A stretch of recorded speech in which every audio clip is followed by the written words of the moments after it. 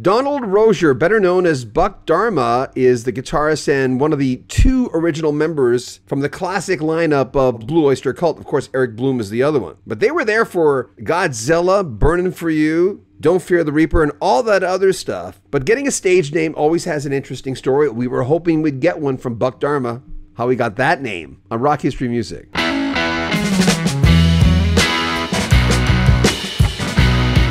Blue Oyster Cult, a pioneering American rock band, was formed in 1967 in Stony Brook, New York. Their initial name was Soft White Underbelly, and their classic lineup included Donald Buck Dharma Rozier on lead guitar and vocals, Albert Bouchard on drums and vocals, Alan Lanier on keyboards and rhythm guitar, Eric Bloom on lead vocals and guitar, and Joe Bouchard was the bass player and a vocalist. Their lineup included so many genre bends: heavy metal, psychedelic, progressive rock, and in the beginning garnered a real good cult following in the New York area. But they soon caught the attention of manager Sandy Pearlman. He helped them secure a deal with Columbia Records, and their self-titled debut album was released in 1972, showcasing their electric style and darkly poetic lyrics, laying down the groundwork for their future success. Even non-Blue Oyster Cult fans would know the album Agents of Fortune, which of course featured the iconic lineup. It was the band's fourth studio album, released in 1976, and it was a major turning point in their career. This was the time where the band embraced a more polished and accessible sound, blending hard rock and pop sensibilities. Agents of Fortune became a huge commercial success, largely due to that song, which would later be known as the Cowbell Song, which we'll get into in a second, that would be featured on Saturday Night Live, giving it a whole new life.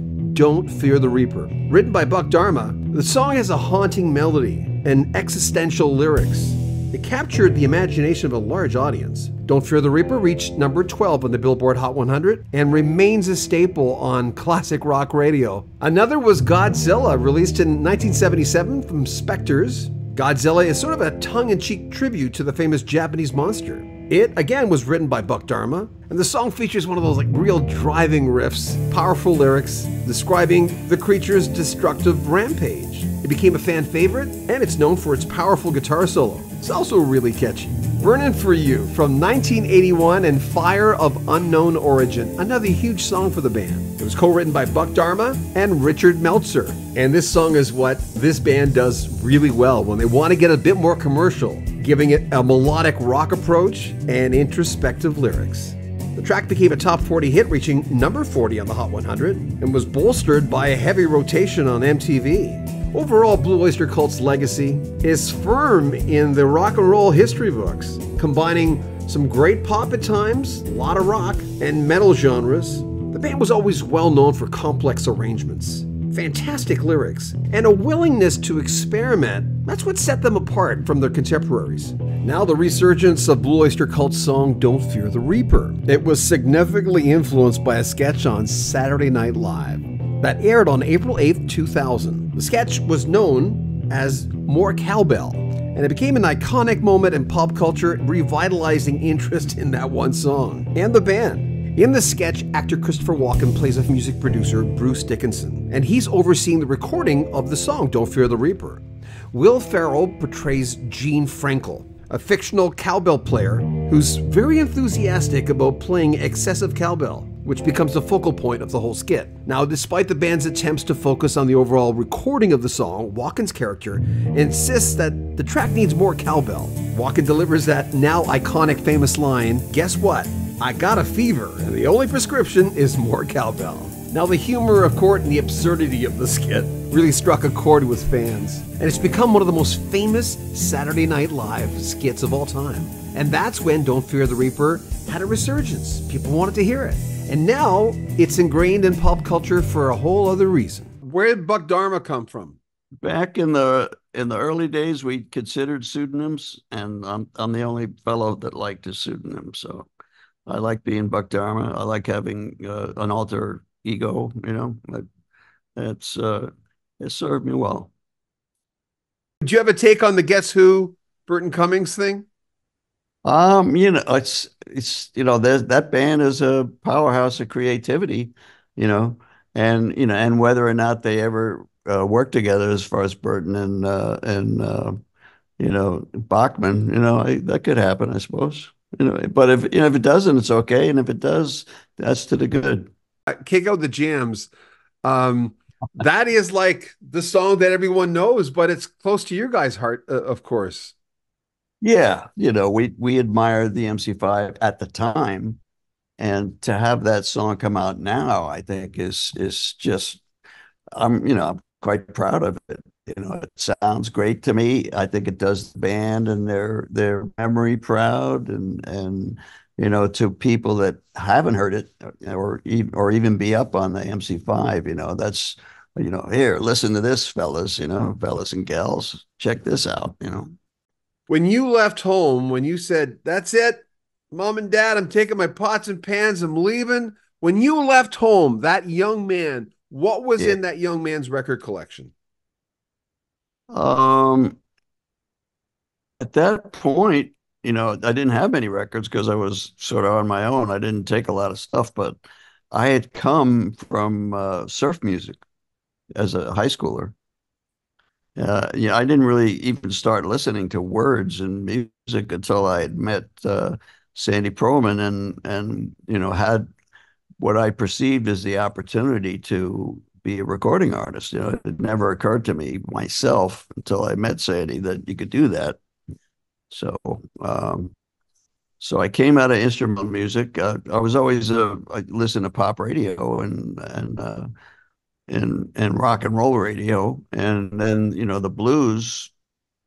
When the English artists started covering the American blues artists, then you go back to the source. So that was that, and the psychedelic bands coming out of San Francisco in the mid '60s. That was a big influence on me and us. So we were, like every groundbreaking record, the Cream, Jimi Hendrix, the Doors, the Grateful Dead, all these bands that were coming out, were really influential to where we were. The Soft Road Underbelly, which preceded the Blue Oyster Cult, we thought of ourselves as a psychedelic band, an East Coast psychedelic band. Outside of music, what are you best at? As a commentator, probably. I've got an opinion about stuff, Well, you but got the voice uh, for it. yeah, but when at the time I thought if BOC failed or stopped selling records or something, I wanted to go into the recording aspect of it because that's always intrigued me, and so I would have tried to be a record producer, when record production was a thing, that I could grasp. The producers today, I wouldn't know how to create a commercially viable sound in 2024. I have no idea how to do it.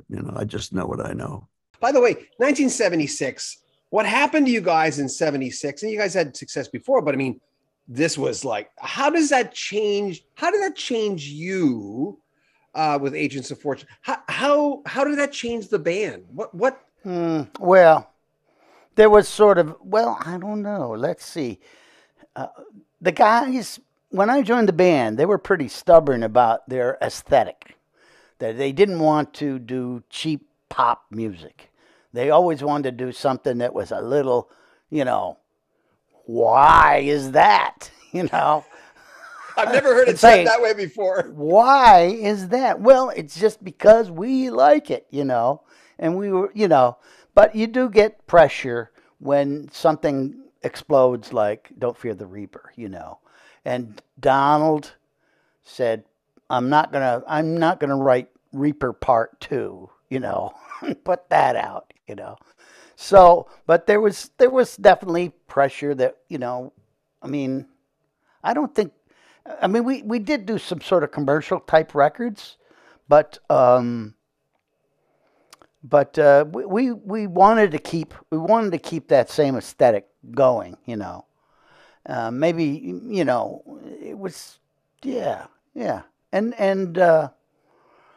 I think it was worth it for us to do that, at least in as much as we could, But we had a lot of lot of recordings that we had to do. It was like a new recording every year. So were you able to breathe? I mean, that you're all of a sudden, yeah, you got the Spectres comes out after.